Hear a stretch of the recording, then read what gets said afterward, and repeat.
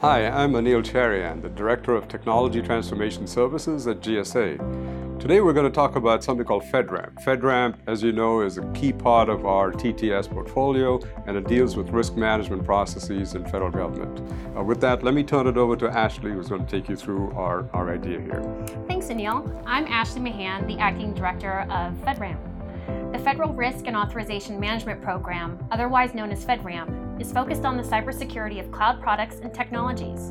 We want to make sure that federal information is protected when using these technologies. Not only does our security framework and requirements protect government information, it also benefits the public's data when they are using FedRAMP authorized cloud products and services.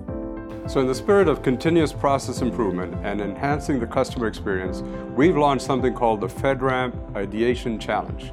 We're seeking your feedback on how to reimagine the FedRAMP authorization process based on your experiences. You'll find more background information and details on our challenge page.